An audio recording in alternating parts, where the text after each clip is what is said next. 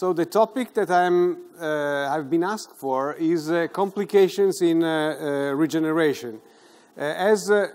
Strictly speaking about guided bone regeneration, I thought it was a little bit reducing. I will talk about regeneration and reconstruction procedure complications, so it will be a little bit wider. Which are the defects that may need regeneration procedures? We can have horizontal defects, as well known. They can represent an obstacle to place implants of a proper dimension. I always would like to have this type of profile. We can have vertical defects, and again, we can have interference with the nice prosthetics at the end.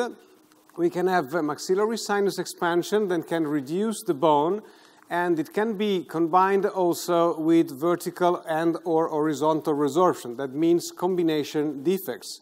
And this is, of course, an even worse situation. And finally, we can have, of course, the extreme cases with extreme atrophy, where also with the narrow, short, and maybe zygoma implants can be difficult to solve the solution in a nice way.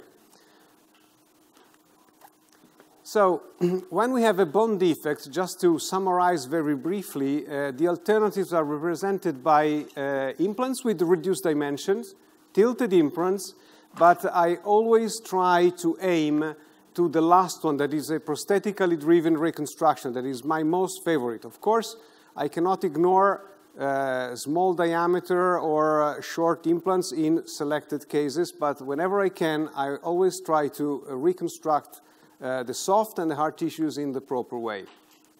So the main treatment options, they are not included, all of them. You see that there is not splitting of the bone or something like that.